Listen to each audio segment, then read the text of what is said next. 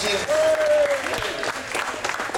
And well done, everybody, for being here in this inclement weather, but it just shows that we have a resolve. H.L. Mencken, American literary, once said, "The most dangerous man to any government is the man who is able to think things through without regard to the prevailing superstitions and taboos." Almost inevitably, he comes to the conclusion that the government he lives under is dishonest, insane, and intolerable. We have certain fundamental rights in our democratic society to elect a government that we believe will represent the needs of the people of the state, and to throw them out when we realise that they aren't doing their job, and to protest any breach of our rights and to protest against their disregard of their responsibilities to the people they serve.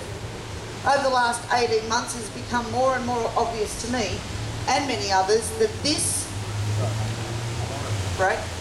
government should not be trusted with the well-being of the citizens of this state. Child protection, disabilities, work cover, whistleblowers, housing trust, public trustee, law and order, and now a dodgy election. And the results of this election have been cast under a cloud of suspicion, and where by their own deeds they have proven to the people of this state they are not worthy to govern.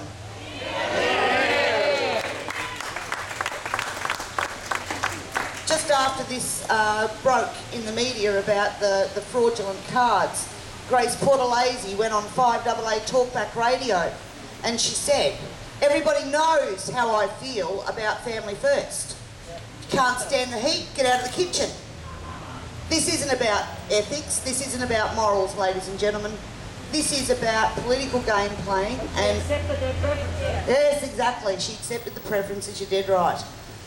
Ladies and gentlemen, we have a very small window of opportunity to make sure that this government gets the message loud and clear that enough is enough.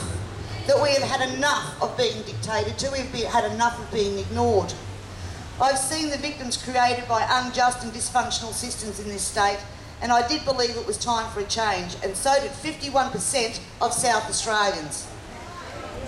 52%, sorry. I haven't kept up with the news in the last week. The Ram government must now work with the knowledge that they are on notice and that their ministers have been punished by the voters. The question is now, will the people of this state remember the failures and the dirty deeds in 2014? Yes. I intend to make sure that we do. And finally, another quote. Harry S. Truman said, "Once a government is committed to the principle of silencing the voice of the opposition, it has only one way to go.